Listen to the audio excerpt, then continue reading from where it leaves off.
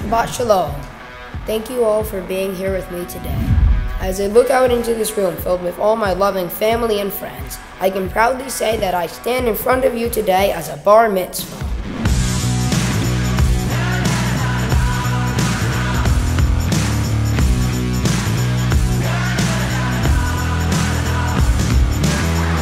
Malcolm, my first child, I'm so proud of you today.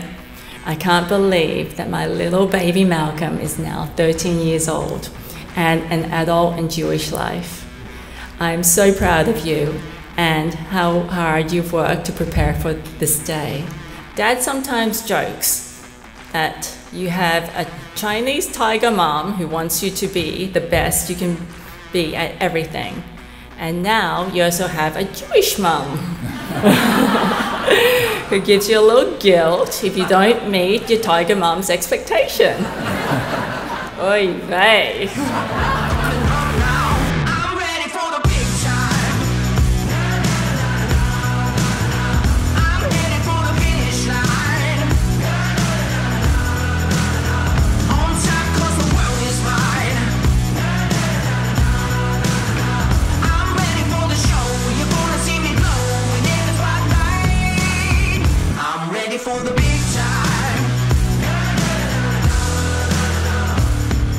Malcolm, the Bar Mitzvah is part of a journey from childhood to adulthood, and the way you've handled this milestone has made me so proud. We were at another Bar Mitzvah a couple of months ago, and the rabbi was discussing daily prayer in Jewish life.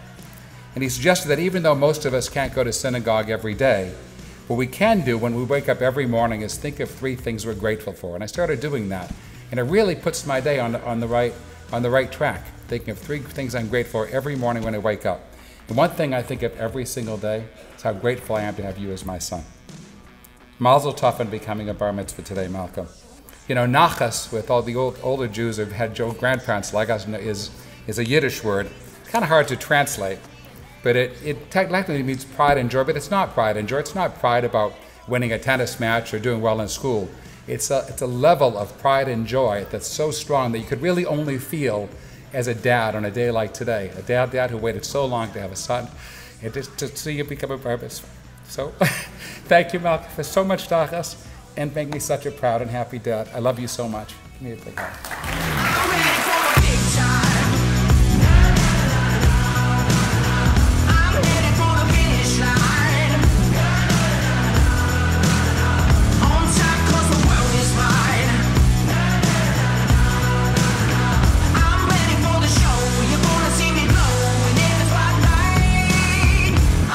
For the big time.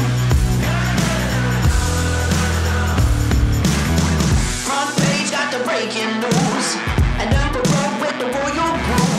I'm taking off, drinking rocket fuel. So somebody hit the lights. I'm gonna drop the mic. I'm big time, taking center stage. I make the crowd go wild, encore again. Street time with my name statue in my face. I'm coming up now. I'm ready for the big time.